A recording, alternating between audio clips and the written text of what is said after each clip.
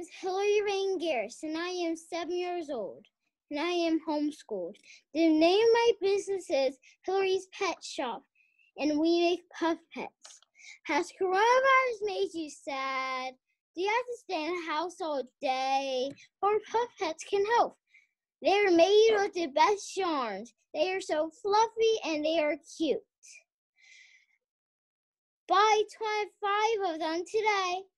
Thank you.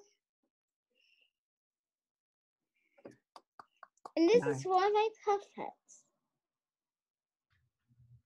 So cute.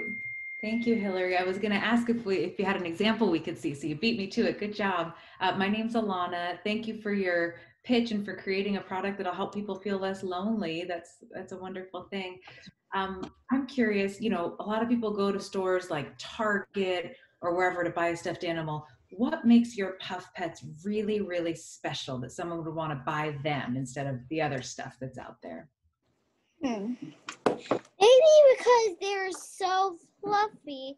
I use like fluffy yarn, not just like regular yarn.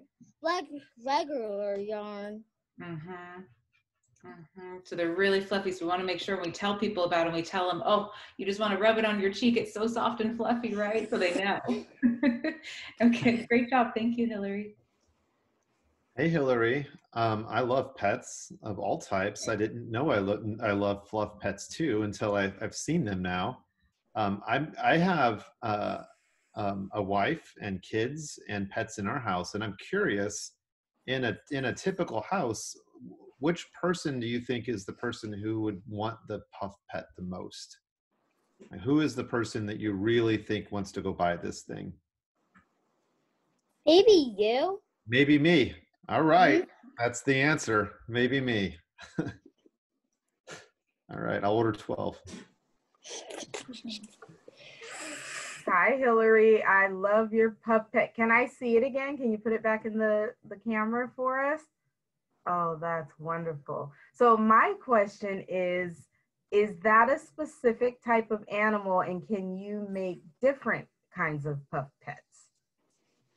Well, maybe you can, but I use yarn and fabric.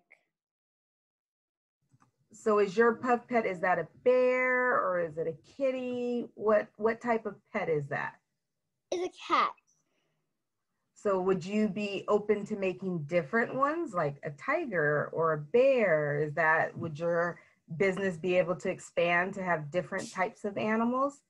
Yes. All right, good job, great job. Hi, Hillary, this is Jeff. Hey, it was a great presentation and thanks for the demo. It was really great that you've got a product that is aimed at helping others. That's really good. You're thinking about other people with your product.